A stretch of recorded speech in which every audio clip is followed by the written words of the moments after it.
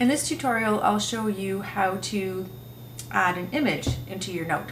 So it's really easy to add images to your contributions, and you can add images that you find on websites, or you can add images that you have saved to your desktop. So the first thing I'm going to do is show you how to add an image from a website. I'm going to open a new note.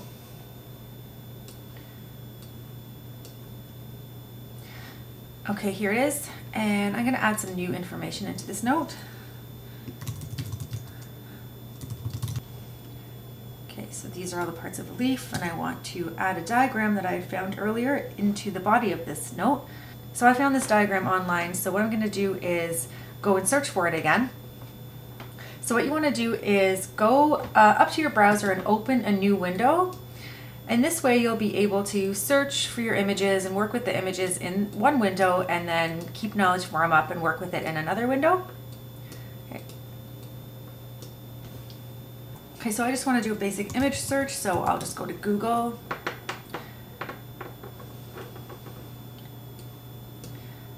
And I'll Google their diagram of a leaf. And I'm going to click here to see the image gallery. Now I'm looking at all these images, and it's this one here, the first one that I want to use, so I'm going to click on it. And now I'm just going to move this window over a little bit because I want to be able to see my Knowledge Forum note. Okay, so now all I have to do is click and hold in order to drag this image from the gallery here over into my Knowledge Forum note. Okay, so I'm just going to release. And I see that image was just copied and pasted into the body of my note here. Now if I click over, I can change the size of this image. Okay. Make it bigger or smaller depending on what I want. And that's it. That's how you can embed an image from a website into your Knowledge Forum note.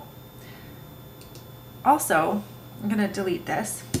I can also add images into this note that I have saved on my desktop or saved anywhere on my computer. And to do that, I use the attachment feature that's just underneath the scaffolds and the keywords here on the left.